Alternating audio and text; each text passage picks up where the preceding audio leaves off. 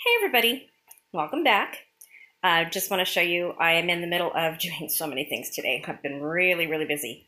It's like I've got 10 different projects going. So got to use this time at home while I can and get everything done that I want to get done.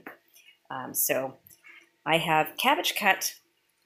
This is going to be for my sauerkraut, and this is what I'm dehydrating.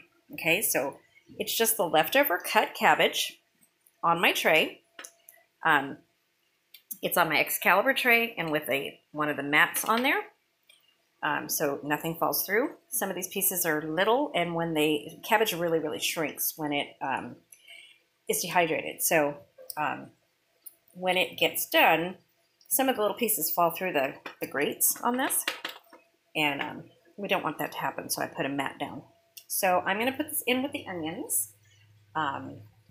It's going to go right into the dehydrator with the onions right now. This is the only tray that I'm doing today. I'm going to wait until the rest of the onions are done in the morning, and then I'll put a couple more trays of cabbage in there. I was going to get you one of my jars of cabbage and show you what it looks like done, but I will do that in tomorrow's video. So I will show you the results of the dehydrated cabbage. You don't need to cook it first. All you do is dry it on after cutting. It has a lot of moisture in it. Cabbage, I use a lot of cabbage in soups, especially cabbage soup with some Italian sausage and tomatoes and a beef broth or beef stock.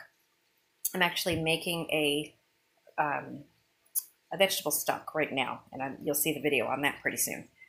So I'm going to get this in there, and I'm going to do a whole video on how to use all of your dehydrated foods, because it's great to dehydrate, but if you don't use them, then you've wasted a lot of time, energy, and money. So you want to know how to, what to do with them all.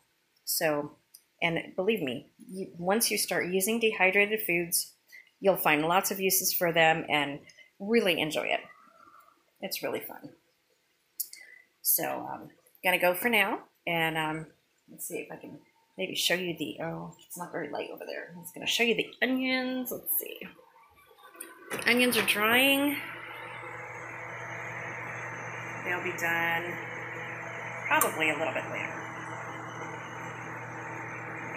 The cabbage is just going to go on a rack in between those. This is a 10 rack Excalibur. A 10 tray Excalibur. Oops.